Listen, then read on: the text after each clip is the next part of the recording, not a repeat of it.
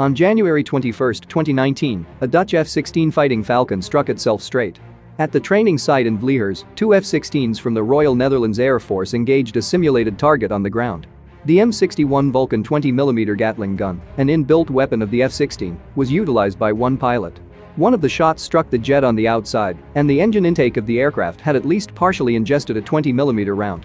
The F-16 appeared to have flown straight into its own spray of cannon rounds, contrary to the pilot's first assumption that it was a bird strike.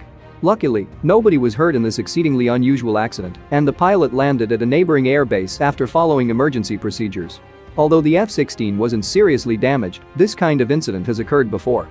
A U.S. Navy Grumman F-11 Tiger fighter aircraft was shot down by itself in 1956 when it flew into a hail of its own gun rounds.